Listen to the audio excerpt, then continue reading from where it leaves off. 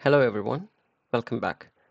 Let us now see how to solve question number 5 in Killer Shell CKAD exam simulation. So we want to connect to this instance, so we are not doing it because we are already connected, and so far we are always working with the same instance of the host. Let's jump to the question. So Team Neptune has its own service account named Neptune-SA-V2 in namespace Neptune.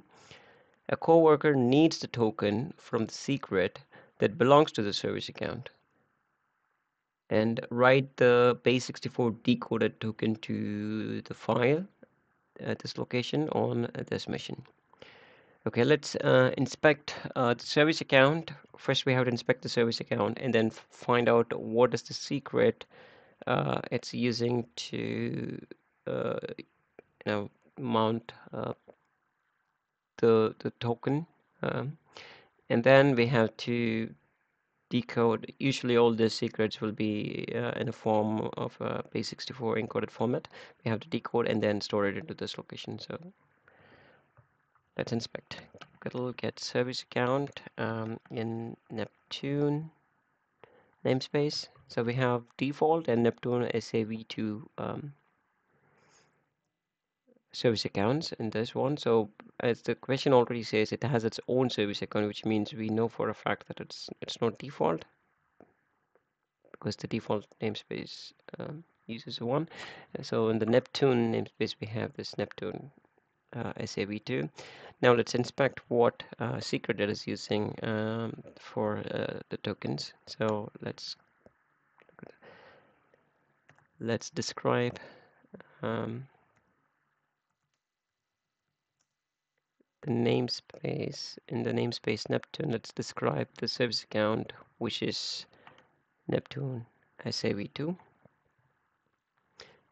Oh, so tokens, it clearly says this is the token it's trying to use, Neptune secret 1. Let's now inspect the secrets. Kubectl get secrets in the Neptune namespace to see if it is already there. So we have two secrets, and we know by inspecting the service account, we know for a fact that it's using Neptune secret 1. Let's now try and get it. Kubectl get secrets in the Neptune namespace, and we are interested in this one. And let's try to use the output as JSON path.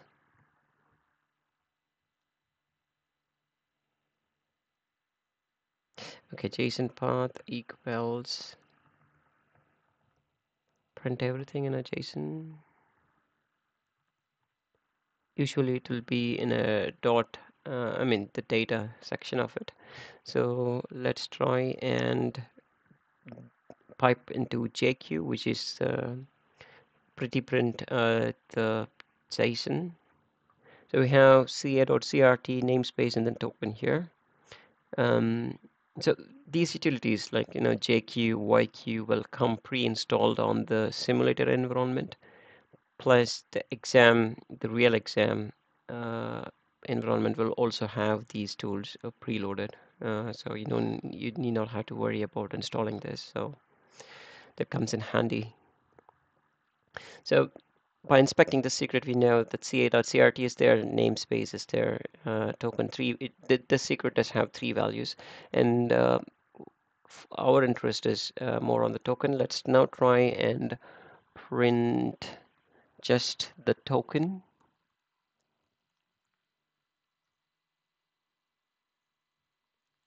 So we don't need the JQ, because so it's now trying to print the token from uh, whatever I have highlighted in this section. It's already printing the entire thing. So we now have the command.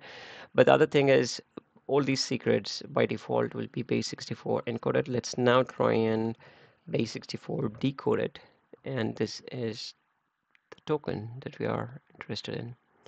And we have to now write this token to this file, which we can do by simply redirecting it to this file. It's done.